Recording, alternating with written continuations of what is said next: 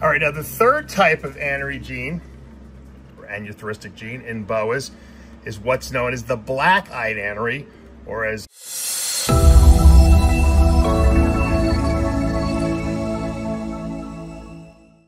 What's up, snake fans? Dave Palumbo here for Muscle Serpents Daily. I'm joined by my little helper today, Shayla.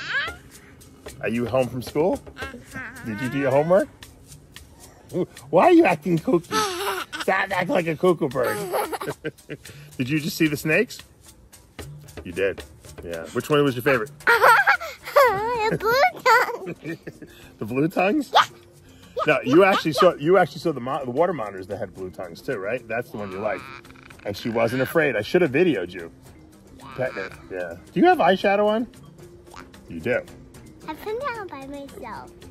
How do 4-year-olds wear eyeshadow? Well, today, guys, we're going to be talking about the difference between the AXANTHIC gene and the aneurystic gene. Look at my earrings. Look at those earrings. Those are pretty cool earrings.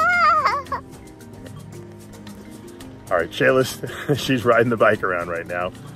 Today, we're going to discuss the difference between the aneurystic gene, which is the removal of reds, a gene that takes out reds in snakes, versus the AXANTHIC gene, which takes out yellows. There she goes, riding her bike. Gotta love the kids. Now, the aneurystic gene is something we find predominantly in the BOAS. We don't see it in ball pythons. We don't really see it in carpet pythons. Doesn't mean it can't pop up, but it's a very popular gene in BOAS. And what the aneurystic gene does, it removes red. It does not remove yellow, it removes red. The term aneurystic, A meaning without, and thuristic meaning red. You want to interrupt this video, don't you? I know you do. Go do another lap. Now, get out of here. Now, in BOAS, there's 3 types of, there's actually probably more than that, but there's 3 main types of Anery genes. There's an Anery we'd say for short, for aneurystic. It's just easier to say. So for those of you who might not have known what the Anery gene is, it stands for aneurystic, removal of red. But the Anery 1 gene is the original gene they found in Columbia BOAS, and it removes reds. That's the gene that was originally used to make the first, snows, and then the first moon glows. The type 2 Anery gene, which was discovered in Central American BOAS, and it's funny because a lot of Central American BOAS have it in there and no one even knows about it until you breed them together and then you produce an Anery out of nowhere. That's what happened to me. I'll show you that when we take a look at the BOAS I'm going to show you. And the Anery 2 gene is interesting because it's not compatible with Anery 1. So if you breed an Anery 2 BOA to an Anery 1 BOA, you get double hets. You don't get a visual Anery, and that's something to consider if you're trying to produce like a snow and you're using an Anery 1 and Anery 2 and 2 different parents. You're not going to get visuals out of it, so that's important to know. And then there's a third type. We'll talk about the black-eyed Anery gene. I believe there's 2 versions of it out there, the most popular one being the RDR, Ralph Davis Reptile black-eyed Anery. And so there's 3 different versions. They do different things. We'll talk about that in a minute. Oh, there's Logan. You're going to practice your basketball? I'll never finish this intro. And then we have this other gene called the AXANTHIC gene, which a lot of people confuse the 2 genes. They think it's the same thing. AXANTHIC means with A meaning without and xanthic meaning yellow, so it's without yellow. So the AXANTHIC gene removes yellows. Now we have an AXANTHIC gene in ball pythons. We have an AXANTHIC gene in carpet pythons. I'll show you the difference between them. In ball pythons, there's actually 3 different lines that I'm aware of AXANTHIC, and they're not compatible with each other, just like the Anery gene is not compatible with each other in BOA breeding. There's a VPI line, there's a TSK line, and there's a JOLLIFF line of AXANTHIC. Different people like different lines. I basically work with TSK and VPI, and I think those are the best ones, but that's just because that's what I got. So we'll take a look at those, and we'll show you the difference about what they do and how they work and what the snakes look like. So stay tuned. We're going into that snake room. All right, as I mentioned in the intro, we're going to be looking at the difference between the AXANTHIC gene and the Anery gene, or aneurystic gene. This, in ball pythons, we have what's called an axanthic gene. It's a gene that removes yellows. There is no Anery gene that we know of in ball python breeding, but we definitely have an axanthic gene, and there are several lines of it actually that are not even compatible with each other.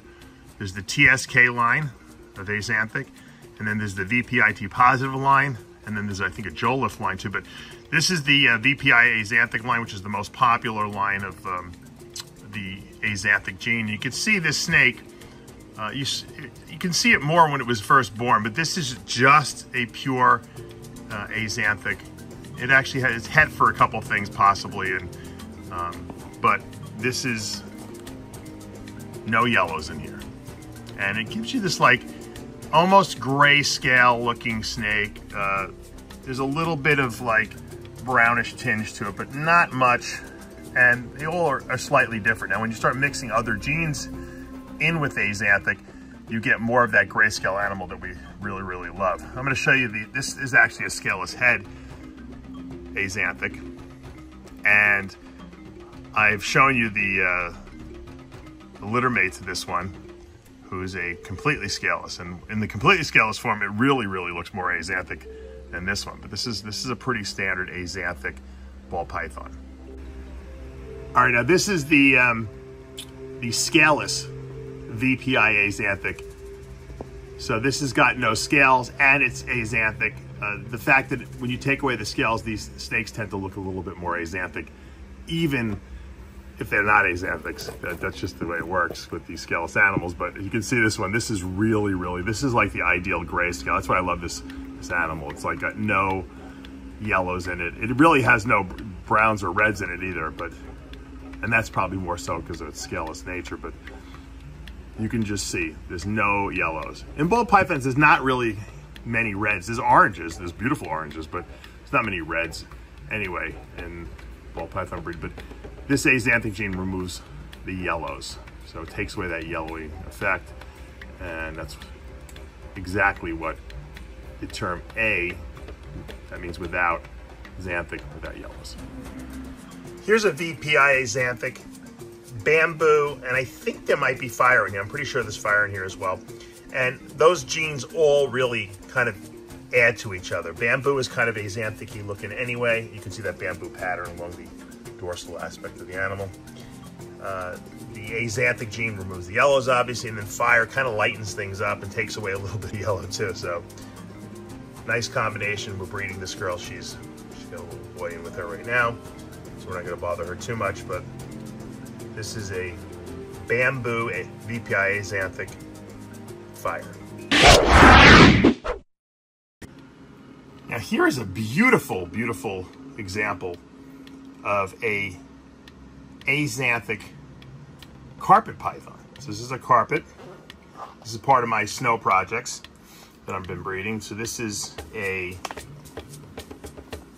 axanthic, which means no yellows. Carpets don't also have the axanthic gene. They don't have an Anery gene, but they have an axanthic gene. So there's no yellows in this, and it's 100% het for albino. Now, something interesting has been happening to this animal since it's been growing. I produced this guy in 21, so he's about 2 years old now. And slow grown, as you can see, but he's getting darker. He almost is, it's like his body is adding melanin. And he's the only carpet that I've had from these litters that is doing this. But as he's getting older, he's getting darker and darker, and so he's looking more and more axanthic. Now, the way you can tell axanthic in carpet pythons, if you look at their eyes,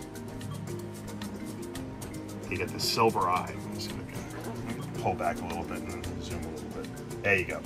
So see that silver eye? That tells you that's a visual axanthic, because sometimes axanthic in the single gene copy, you can actually see some traces of axanthic. A lot of people think axanthic should be an incomplete dominant gene, not a recessive, because you can actually see a difference in the single gene form. But this is a visual 2-copy axanthic.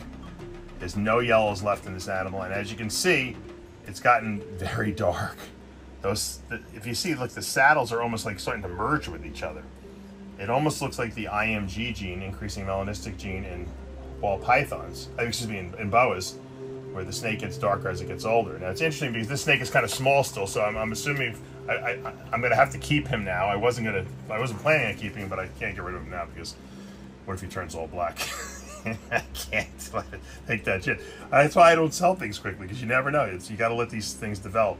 He's definitely interesting looking, but this is a typical axanthic. Well, not really typical, but this is an axanthic look for sure. That black and white, that like grayscale look of the animal. Now here's a snake that's this is my snow carpet, and snows are albinos, which you can obviously tell this is an albino. Axanthics, meaning all the yellows are supposed to be gone, but in carpet pythons, especially some localities like the Iriangias from Papua New Guinea, they tend to have a lot of yellows in them already. So when you put that axanthic gene in it, it removes some of the yellows, but it doesn't remove all of them. If you look down here and see a typical albino, you see how yellow it is? And then you look at this one, you can see there's a definite difference. There's way more whites in here. In order to get rid of all the yellows, you have to use another gene, either a hypo gene or the caramel gene, which are similar, and they kind of will wipe out more patterns. So once you add like 2 copies of caramel gene, you get a completely white carpet python. But in order to do that, you've got to put more genes into it. So it's not quite as easy, whereas in other snakes, like, you can get a white snake just by, using, an albino and axanthic gene, but not so in carpet pythons, especially not with the localities we've been using to get these. And this male is going to go with these. I'm going to be putting him with his girlfriend right now because breeding season is here. All right, now we're over to the BOA section, and we're going to be talking about the aneurystic gene, kind of abbreviated Anery. We all call that, most BOA breeders call it Anery gene.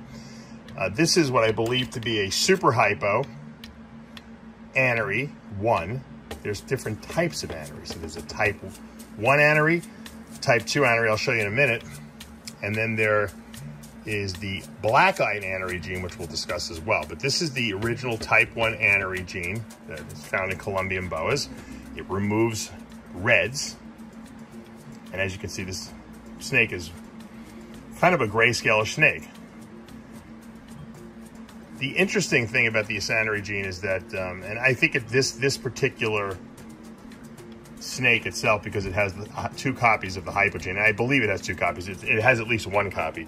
Look at those blue eyes it has. You can see when you put those, this is known as a ghost or a super ghost. If it is indeed 2 copies of hypo, I believe it is. It's interesting because I am convinced that this snake also contains the increasing melanistic gene, IMG gene. A lot of the brothers and sisters have it. I kept this little boy back. He's a 2021 because I really believe that he had it, because he was so clean when he was born. I mean, you could tell he was super hypo, and now he's starting to get the like black little pigment spots. And with 2 copies of hypo gene and Anery gene, those pigment spots, I don't know, they just don't look consistent. They look like they could be consistent with possibly the IMG gene, starting to try to lay down melanin. Obviously, there's a fight between the IMG gene, the hypo gene, fighting, and especially if there's 2 copies of the hypo gene, they'll fight that ability to lay down melanin. But look at that eye. It's a really beautiful eye in this snake. But this is typical Anery 1. All right, now this snake is what I would call a dwarf boa. It is a blood. It has the hypo gene, and it also has the Anery 2 gene. Matter of fact, when I got the original female from Vin Russo, it was a hypo blood female, and I bred it to a super hypo het blood male that I had also gotten from him. And this girl was produced back in 15, I believe it was, or 16. And I was like, what the heck is this? It was clearly looked like it was blood, but it didn't have any red in it. And I soon realized, and I think Vin Russo realized, that Anery 2 gene, which is the Central American or dwarf boa version of the Anery gene, which ironically is not compatible with type 1. You breed a type 2 to type 1, you get double heads. So these are unique genes, almost like in ball pythons with the axanthic gene. All the different axanthic forms are different. They're not compatible. And both parents obviously had that Anery gene, one copy of it. And when I bred them together, I produced what we call a plasma. So this is a hypo blood Anery 2. And she actually has changed a lot over the years.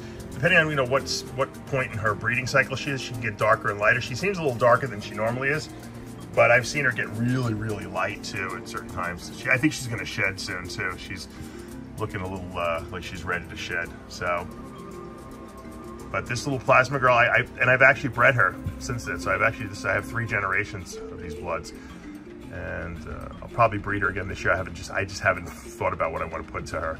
Obviously something blood, hopefully something that doesn't have the Anery 2 gene, so we can get some nice colorful snakes. Because, you know, while this is kind of cool looking, you know, obviously we really want to bring the reds out in the BOAS. But she's a really solid snake once again, and I've had her for quite a while because I produced her. One of the first I produced in one of my first holdbacks too, so kind of excited about her. All right, now the third type of Anery gene, or aneuphoristic gene in BOAS, is what's known as the black-eyed Anery, and there's 2 forms of that, but the most popular one is the one that Mike Weitzman works with, and that most people have gotten from him, and I think it came originally from Ralph Davis, and it's called the RDR for Ralph Davis Reptile Black-eyed Anery BEA. So if you ever see that RDR BEA, that's what it stands for, Ralph Davis Reptile BEA.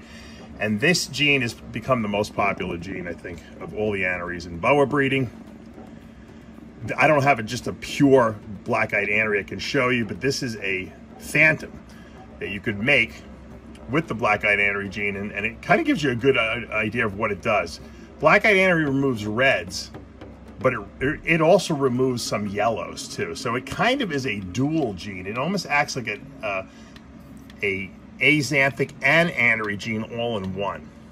And it doesn't inhibit all yellows, but it definitely takes some of the yellows out. I've noticed as these snakes age, they don't yellow, you know. Now obviously if you have a couple hot copies of hypo gene in there, that does help also, because hypo can erase some of the yellows, as we've seen not only in boas, but we've seen that also in carpet pythons like I showed you before.